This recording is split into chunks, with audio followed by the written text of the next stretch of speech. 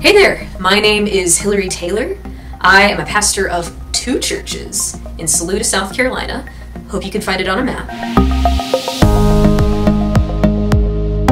I agreed to be at Asbury Hills because why not?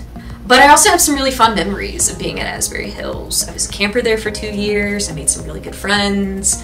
I thought about being a staff person for a little bit. Didn't do that, but now I get to relive my dream of hanging out with the staff. So that's pretty great too. So when I was a camper, I did backpacking for a week, for 2 years in a row. I made some of the best friends that I would later go on and, have other connections with, including the one and only, the very great Sarah Mosley. Something that I want us to take away from this week of competing and competition as our focus is that I will crush the competition. On a serious note though, I think what I want us to be aware of is that this is less of a race against each other as much as it is a journey with each other. Sometimes as Christians we get really bogged down into comparing ourselves and our stats and our good deeds and saying, oh, no, I'm the best, I'm the best.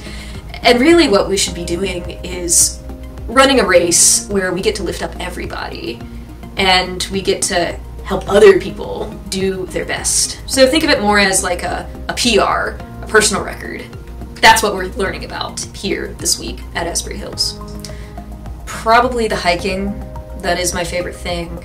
I love all of the trails, I love the creeks, I love cascades. I want to get better at Gaga Ball. I played it once.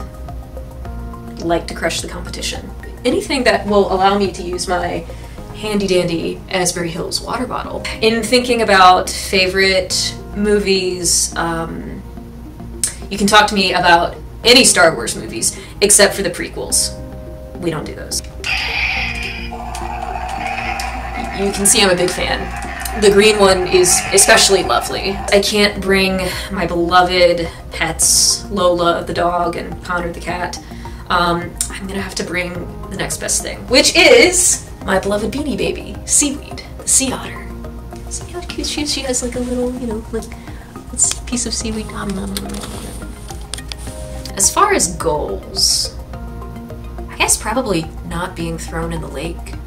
That's probably, that's probably the biggest goal. Now, to all you campers out there, catch me if you can.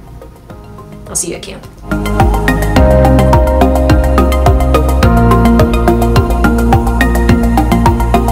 I love you, Seaweed. You are beautiful.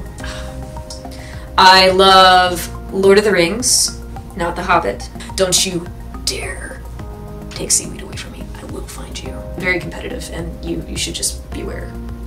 I should have brought my robe, I'm sorry. Yeah.